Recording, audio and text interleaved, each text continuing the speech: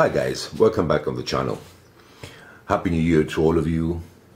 Wish health and happiness to you and your families, and hopefully more time for wargaming.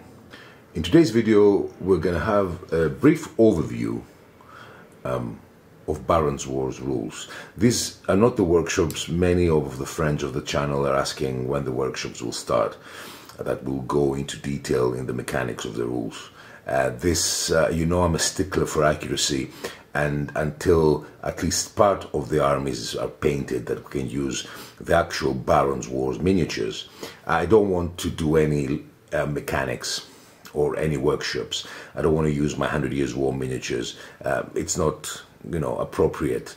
We need to see what we're talking about. I don't know, have, you know, heavily armored, full plate armored knights, and talking about Barons War sergeants. So this workshops will come as soon as some of my units are completed. We'll start this because I'm also excited to work on the mechanics of the rules. So today we're going to have a brief overview of things that I like, things that I'm not sure about, and innovation. So our first chapter, as you show, is about customization. The amount of customization you have in these rules is incredible. It's really incredible. And sometimes it gets a bit overwhelming, but actually it's not at all. You can customize your troops as you like. The process of thought behind this customization is excellent. It has been thoroughly researched, and I think the rules and the customization with the weapons and the armor make sense. You can have different types of troops. Okay, this is something that is common in rule sets, but what I really liked is that the possibility of green troops, that are unexperienced troops. You have veteran troops, you have regular troops, irregular troops, and these troops have different characteristics, different equipment that they can carry, different armor that they can use. So this is something very interesting to me, and it works quite well. You have obviously different weapons that you can use that give you advantages and disadvantages. For example, a double-handed weapon will give you an extra modifier when attacking, but you will always attack second. A heavier armor like mail armor will reduce your movement, but at the same time it will give you better defense. So all the weapons that you can customize your units with, and obviously not all weapons go with all units, will give you advantages and disadvantages very well thought of. You have a double-handed weapon, you cannot carry a shield. You can use a lance but only once, and then you have different shields, small, medium and large, that will give you again advantages in defense. So all this customization really is very, very interesting. Why? Because it gives you an opportunity to fight different games every time, especially the customization of the commanders that have also abilities. You can have mounted, you can have foot commanders, obviously something common, but he can be a baron, he can be a lord, he can be a veteran, and then you customize them with different, you know, swords or shields, or you get different what I liked in the rules were the warhorse and the bodied horse types, where they give you advantages in movement but some other disadvantages. Also abilities. Some abilities require an action to be spent. Some abilities are passive, and these abilities are really, if you read them, there are so many, and obviously you cannot use all for your commanders, and depending on what type of commander you have, it's the process of thought behind these abilities shows that the author has investigated the era, has thought about the era, and is spicing up the game. You can have countercharge, you can have courageous, you can have cruelty, last stand, martial training. There's so many description of abilities that commanders have. So with this customization, what is happening is that basically you can fight a different game every time. A different commander with different abilities have different characteristics, so the strategy will be different depending on your troops. If they're green, if they're veteran, if they're regular, they can take specific weapons and specific abilities that they may have and react differently. So all this customization is very impressive. I think it works well, and I think it gives the opportunity for a player to play very different games with the same miniatures. something that I haven't seen very often in other games. So that's a very, very positive thing, and something that we're going to focus on in our workshops. So second point is innovation. So let's talk about innovation, and something that I was a bit, let's say, I had doubts about it. And after playing a couple of test games, I realized it works. So what the rules do, the rules provide different results for different dice numbers. And don't get confused when I'm going to say this. It's going to be very simple. So if you roll a d10, so let's get a bit closer and see what am I talking about. So when you're rolling, you can roll, in these rules, you roll a d10 and you have also a d6. So let's go to the d10. When an attacker rolls a 0 in a d10 when he's attacking, this is considered a critical hit. It's considered that it's a very strong hit and cannot be defended unless the defender rolls another 0, another 10. These are nullified. This attack, this successful attack, obviously, because a 10 is successful attack, is nullified only by another 0. Now, another thing with the dice is that if the defender rolls a 1, if the defender rolls a 1, it fails. Obviously, a 1 fails. But in the mechanics of the rules, while you can, if you have shield, you can roll a second set of dice to defend the undefended hits from the initial attack. We'll go to this mechanics a bit later. But this is considered such a weak dice that it cannot be given a second chance. Actually, I played this mechanics back home. I had a little bit of time with my 100 Years War miniatures, and it really works. It makes sense. It's not gamey at all as I thought about it. And it's very interesting, and it makes sense that when you're rolling, the higher dice will give you some advantages and the lower dice will give you some disadvantages. We're not talking about all the dice, 2, 3, 4, 5, 6, 7, 8, 9. These are normal dice rolls. But 1 and 0 have difference. 1 in defense means that you don't get the opportunity to try a second defense with your shield, and we're going to talk about this mechanics. So it's a very weak response, but 0 from the attacker is a very strong attack. It cannot be defended very well. You know, it's a powerful attack and it can be defended only by powerful defense. So 0 negates 0. Not gamey at all. It works, and I think it's very innovative. We're going to talk about this when the mechanics come. Now, another thing that interests me, and I thought it worked really well again, is when you are charging. So when you're charging, let's say here we have the miniatures. Let's have a look.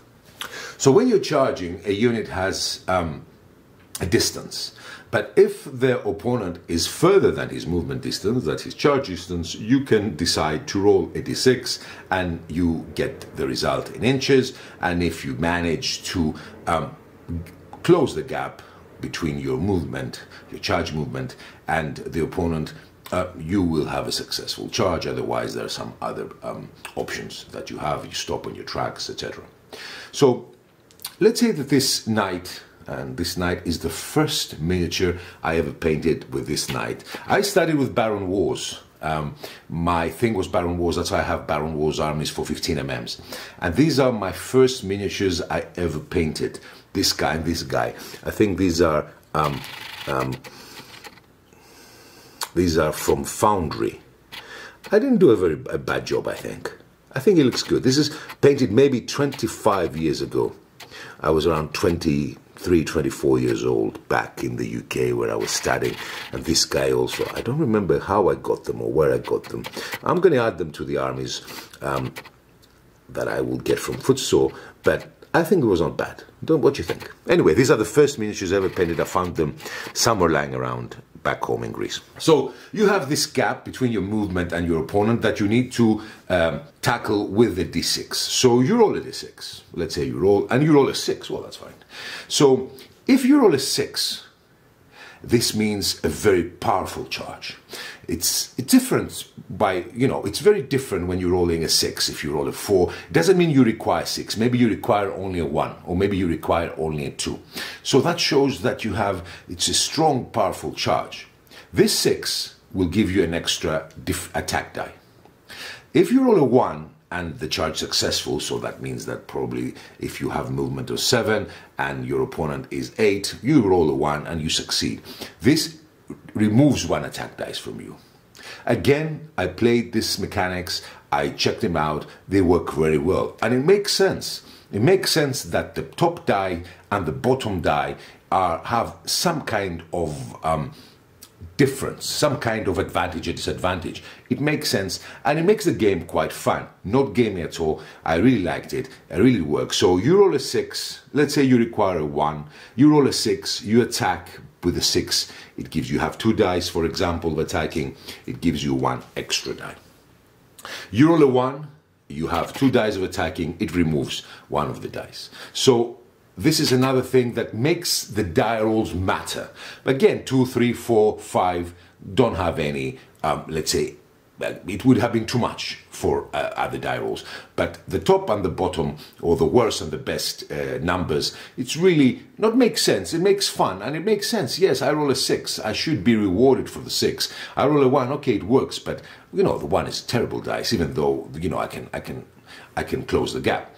So this is another innovative, I think, idea by the author that makes the game more fun. And I tell you, it works quite well and makes the die rolling have a matter in some things. You know, getting an extra dice while you're attacking is not a small feat. So this is the innovation I wanted to talk about.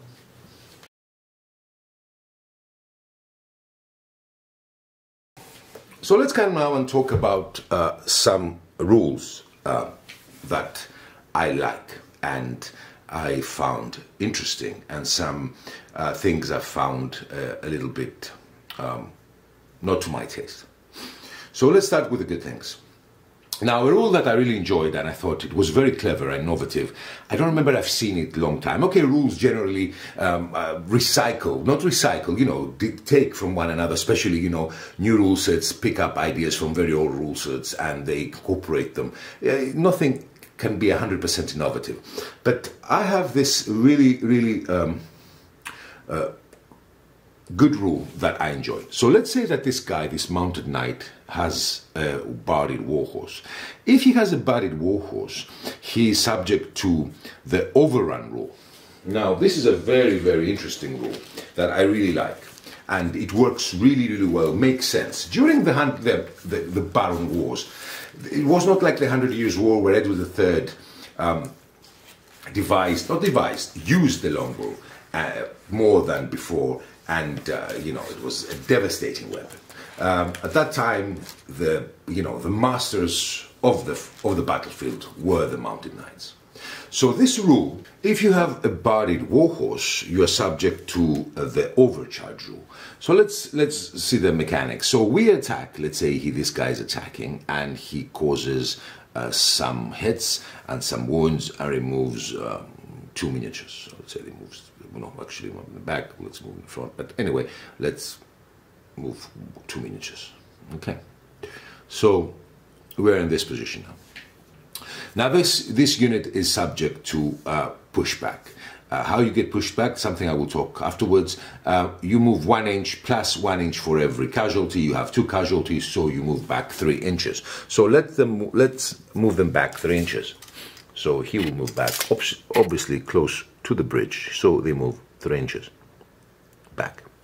Now, subject to the overcharge rule, now that you defeated your opponent, you roll a d6 and the number of casualties from the combat and determine the overcharge. And this overcharge will be counted from the back of the pushed back unit. So let's see, so we have 2 casualties and we need to roll a d6. So let's roll a d6. So we roll a 1 and we have also 3 casualties, so it's a 4. So how this thing works, so we go 4 behind the pushback location, and here is the overcharge rule. Here is where my unit will go, 4 inches behind the pushback location of the defeated unit. And then you have to rein in the horses. A very innovative rule I consider I like a lot. Now, So there is a discussion about two things. There was a discussion at the group and in some sites regarding the power of the longbow in all the archers in the rules and how devastating they are. The response from some guys was that, you know, the game is designed obviously to play in a skirmish level and with a lot of cover. My answer would have been different. The bodkin arrow was used first by the Vikings and was developed and used along the Middle Ages. The longbow appeared in the scene in 1188. That the longbow was not used in the way that Edward III used it and changed the warfare of the Middle Ages, especially the 100 Years' War, doesn't mean that it was not devastating at that time if it was used in mass. The bodkin and the longbow at that time would have been deadly considering the quality of armor. 90% was non-existent, you know, leather armor, and the high-born knights had mail. Again, quite difficult to defend bodkin arrows. So for me, it doesn't really affect the game that the longbow is strong in the game, because it was strong. It was never used in mass effect like it was did during the 100 Years' War, but because at that time the warfare was mounted, and that's how the English fought, and that's how they got decimated from Robert the Bruce.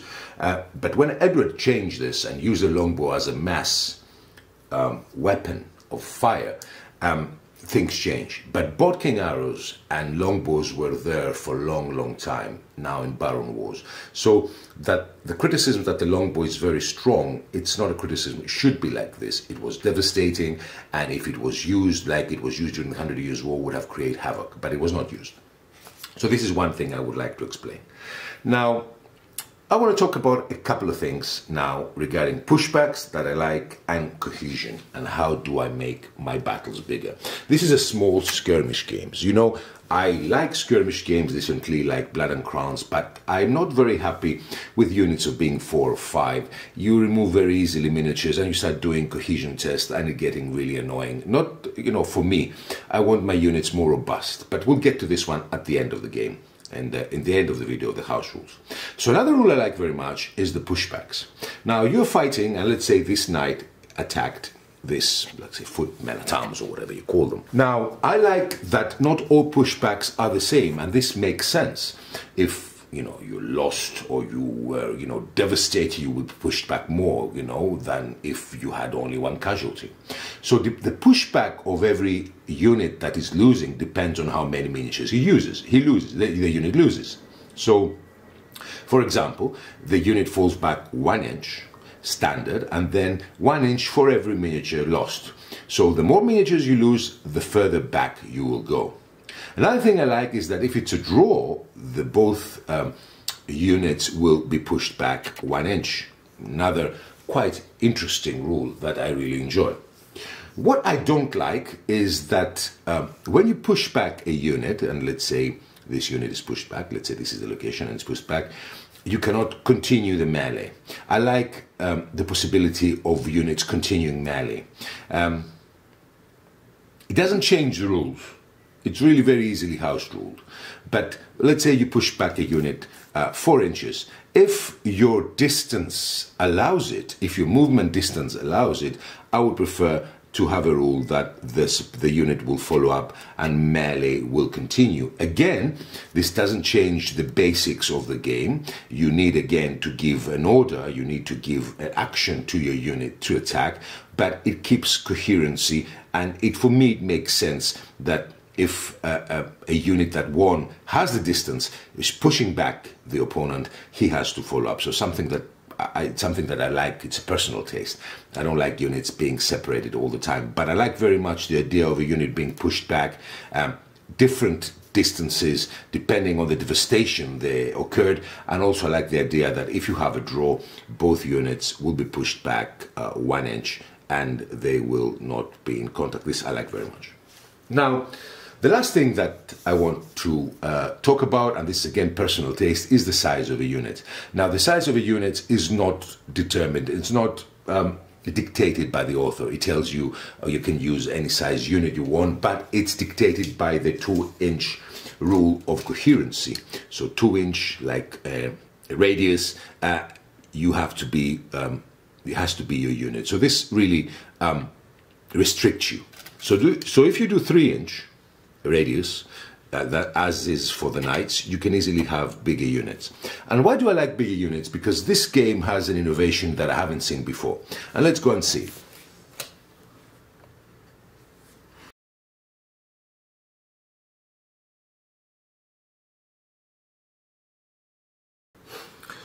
So let's say we have a unit of 12 miniatures because we have a 3-inch cohesion rule.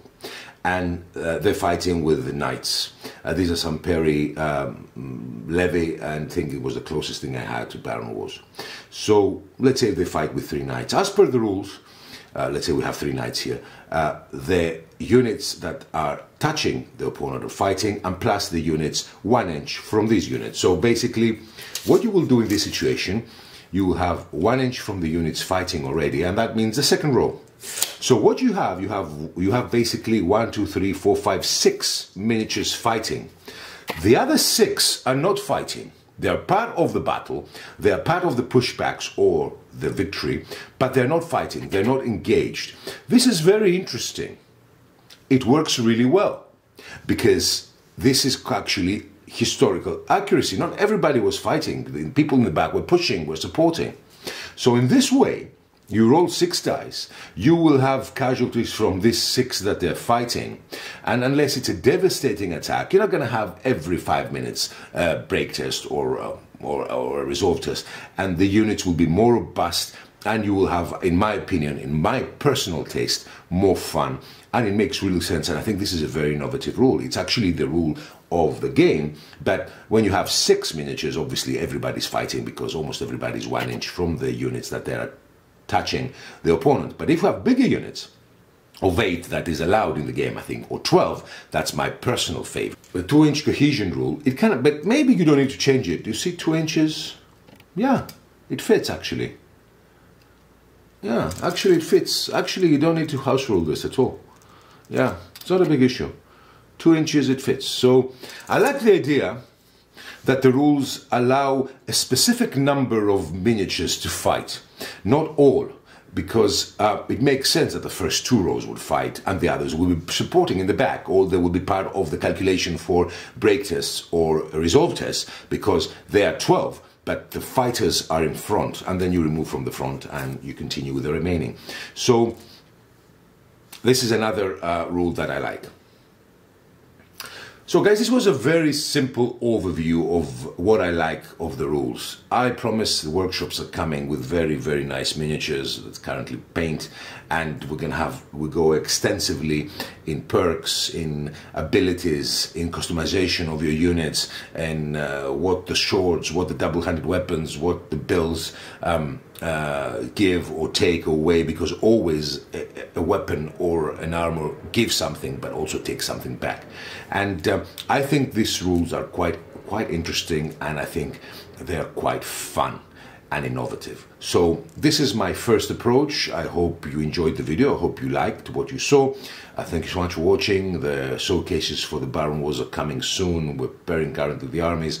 I hope you will enjoy them, and then we'll start our workshops, of course, in parallel with other 100 Years War stuff. Anyway, guys, again, Happy New Year. Thank you so much for watching, and bye-bye.